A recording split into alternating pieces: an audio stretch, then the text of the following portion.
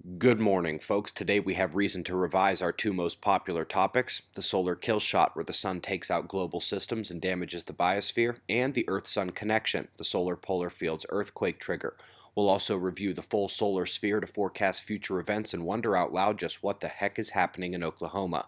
For now, just enjoy the gorgeous plasma dancing into view on the eastern limb. Coming to spaceweathernews.com, we did have some surface surges and minor pops up north, but the story here is all the thinner dark plasma filaments that could erupt at any time, and essentially without a flare warning. Peeking in a bit closer, there they are beginning to face Earth.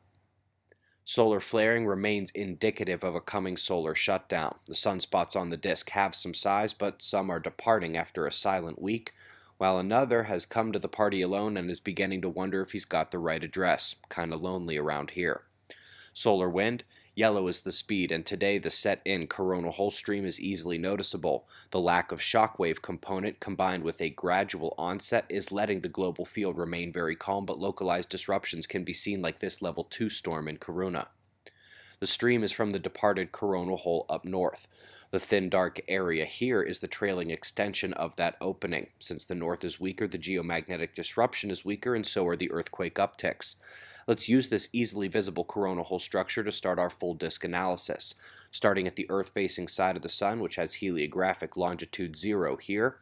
Dark coronal hole easily visible as we turn to find the brightness from the incoming sunspot at -90.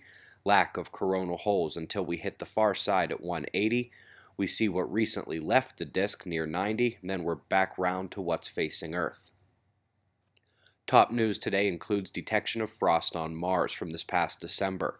We're focused on the Hellas Basin and nearby areas and geological features. Next, we come to the second paper of the year to confirm that our star can produce superflares. Forget the Carrington event from 1859, something that would throw us back into the Stone Age if it happened today.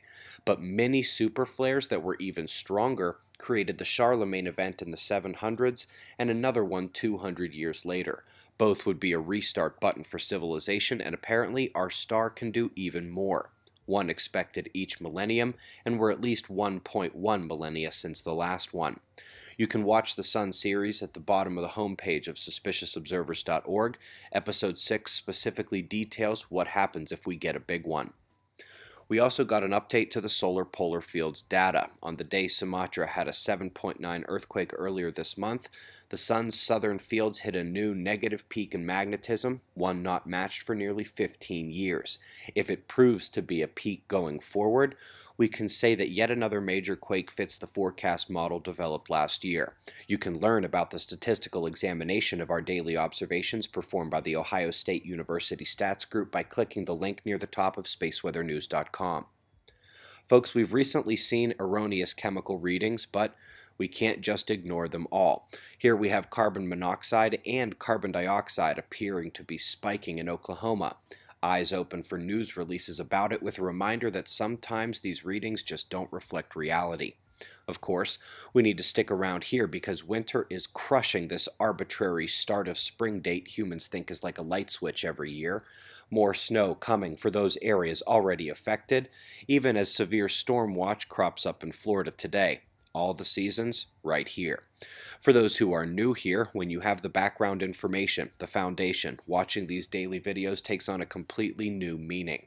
If you've recently become a website member and you haven't yet seen the Observing the Frontier section, you're playing poker with half a deck. Suspiciousobservers.org, click Premium, then click Observing the Frontier. Section 1 is considered vital information for observers.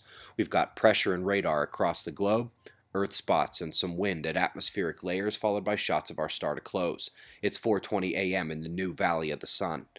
Eyes open, no fear. Be safe, everyone.